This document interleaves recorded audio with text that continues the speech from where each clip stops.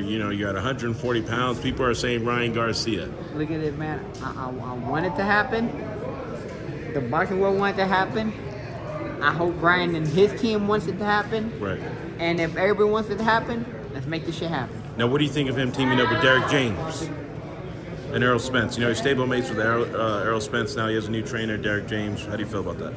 I'm sorry to say it, but that's kind of a downgrade because, I mean, he was with Eddie Reynoso. I mean, what's Derrick James going to teach Ryan? I mean, it's not his style. Well, he's got Errol Spence looking crispy, you know what I mean? But it's not his style. Right, so you don't think... Ryan Garcia is Mexican. So what, you don't think Derrick James could train a Mexican? I'm sure he can. I'm sure he does. I'm sure he has. What about training with Errol Spence, training with another elite fighter like that, day in and day out? He was training with Canelo. And Canelo is the best fighter in the world.